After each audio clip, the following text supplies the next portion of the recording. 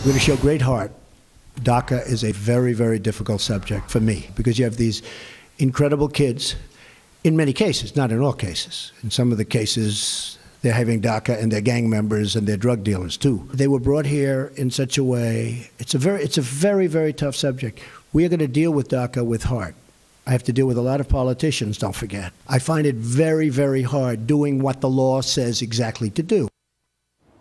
President Trump signaling an openness when it comes to his predecessor's deferred action program for certain undocumented or illegal immigrants who entered the country's children with their parents.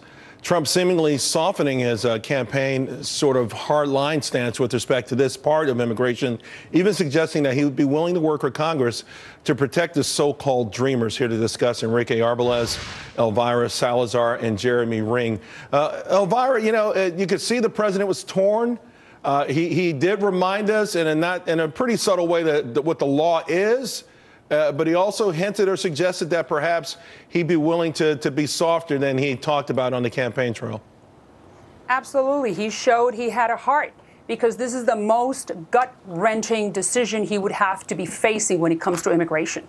We're talking about 700,000 children between the ages of 16 and 30 years old that have not committed any crimes. The only crime was committed by their parents when they were carried over the border. Some of these kids don't even speak Spanish.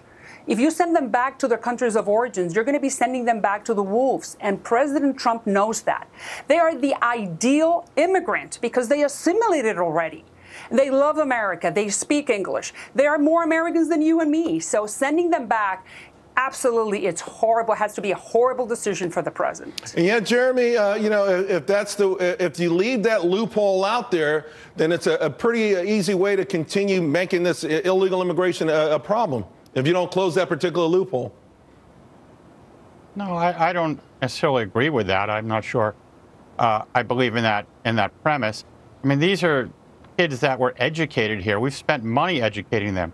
We want them as part of our society. I mean, I'm glad that President Trump seems to be softening his stance, but even when he said at the end, but there's some of them become gang members. I mean, if they're gang members, we should get rid of them. And but there's no evidence that that's widespread either.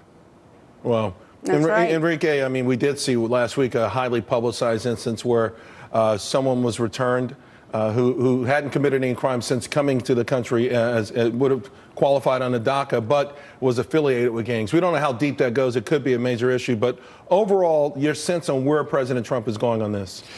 Look, it's good to see some empathy from the president. We got to see where the actions follow after this, right? And look, you can find a Joe Doe story for any type of case and try to, generalize it. But for the most part, I've met many of these individuals, and this is home for them. How do you define home? Is it where you grow up? Is it where the heart is? Is it where family and friends are? This is home.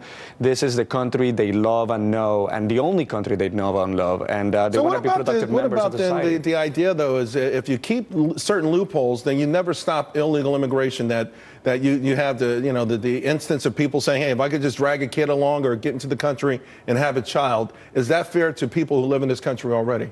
So DACA is not retroactive. DACA is for a specific period of time. So it's not. It doesn't mean that it's ever rolling for new people coming in. First and foremost. And the second thing is, do we want the people here to be productive members of society and be able to contribute to taxes and to the wealth of the economy, or do we want to stifle what is going to be the future of America as well? You're talking about a significant amount of people that can contribute intellectually, in academia, and professionally as well to the country. You know, last night there. Go ahead, Elvira. What I want to say is that at the same time, I think I'm sure that President Trump is going to find a happy medium, and he's going to be able to satisfy his base and the promise that he made to that base that illegal immigration was going to be stopped. But at the same time, he's going to find a way to leave these kids in the country.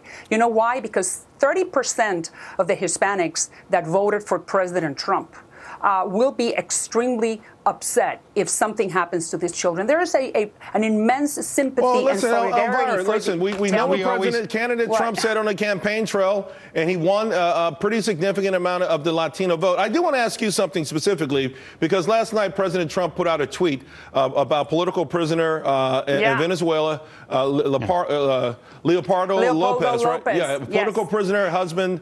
He had the wife there. Marco Rubio was in the White House. You know him very well. You went to college with him. Yeah, I went to the John F. Kennedy School of Government at Harvard. I know him very well, and he's the poster child of Venezuelan opposition movement. This guy is giving his life.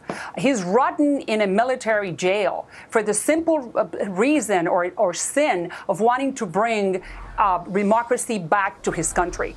Trump did very well. You see, there is Marcos Rubio right there. There was the vice president, because he is sending a message for the first time in 50 years to the Venezuelan opposition that they are not alone and that the United States is going to do something for them. Remember that Chavez was in love with Fidel Castro. He imposed the Cuban economic model on Venezuela, and that is why the Venezuelan economy is teetering on the verge of collapse. Yeah, all that they oil. Have 800. All that oil wealth, and now they're killing it's like swans for food.